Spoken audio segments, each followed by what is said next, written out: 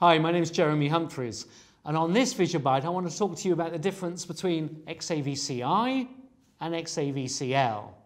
It's a question I keep asking myself, and most of my material I'm shooting on XAVC-I. Certainly in log we shoot XAVC-I. It's the best quality. On HD it's given me roughly 100 megabits per second going down to my card.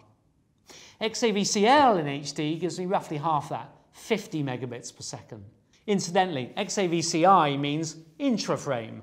XAVC-L means long GOP. Don't worry about the terminology too much, but just have in the back of your mind when you get to the edit, the intraframe is going to be the most efficient when it comes to processing through the post-production process. So when are we shooting either?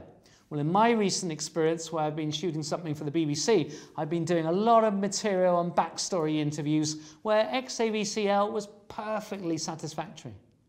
But on the more top end, and certainly when I was filming log, I shot XAVC-I.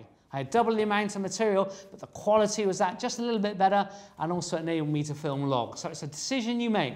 One little tip I'll give as well.